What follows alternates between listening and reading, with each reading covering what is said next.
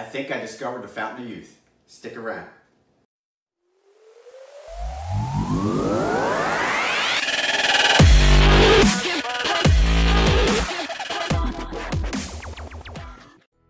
Alright, so I didn't discover the fountain of youth, but what I did discover is something called bone broth.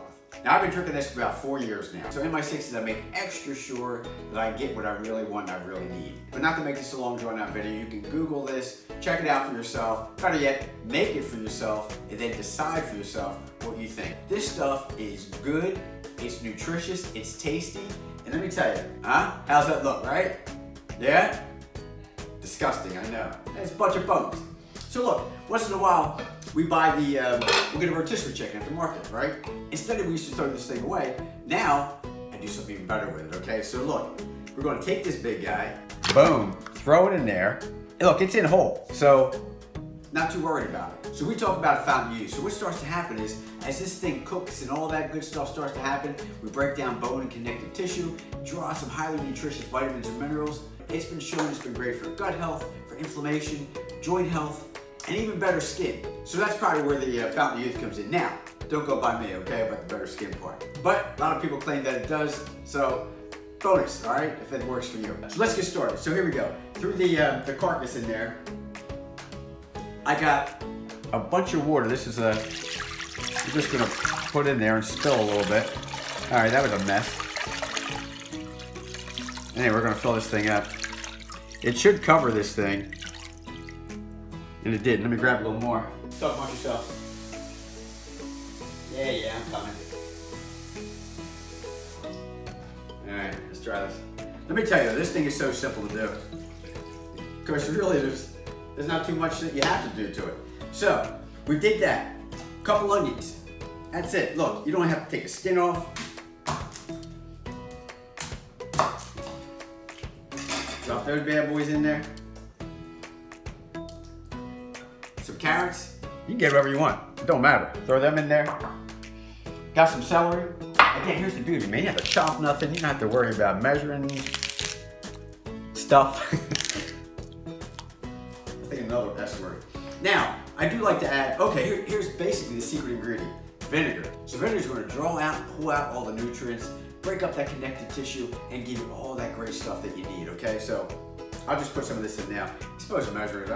Just put some in. What's that, a couple tablespoons? A little more? Quarter cup. Let's call it a quarter cup. All right? Now, season it as you wish. Again, you can put whatever you want in there. This is what I put in there. And let me tell you, man, when you're done, it tastes dynamite. So we're gonna put some salt in there. And look, this looks like a lot. There's a lot of liquid in there. And man, these are my go-to seasonings. Onion powder. Let's mix some onion powder in there. Good. Garlic powder. Love some garlic powder. Put that in there. Load it up.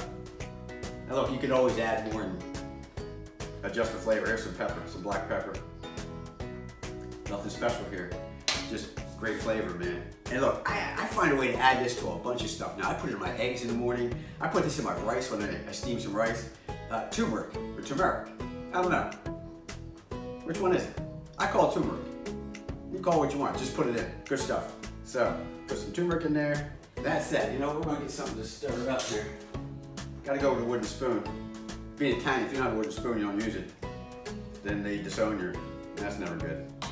In case of some of my family members, it would be good. All right, that's done. Put that in there. That's it. We put this thing on low, cover it up. 24 hours later, you come back, everything will be broken apart. We'll strain it, and it'll just be a great, great, great tasting broth with just dynamite stuff in it. Full of nutrients, full of vitamins, just a healthy, healthy drink, okay? I drink one of these every day, probably like in the afternoon. You know what's something, one little shot of something? Boom, cup of bone broth, get it in me, it's good, it's tasty. Hell, you can do whatever you want with it. You can make it a soup and put other stuff in it if you want, but I just drink it plain, just like that. It's good, and that's that. So when it's all done, I'll show you what it winds up looking like, okay? All this makes about a quart of bone broth. So, man, give it a try. I'm telling you, you'll love it, and it will be great for you. Check me out, right? Look at that skin.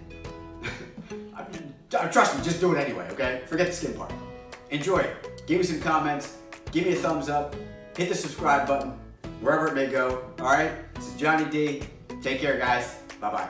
There it is, check it out. That's liquid gold right there.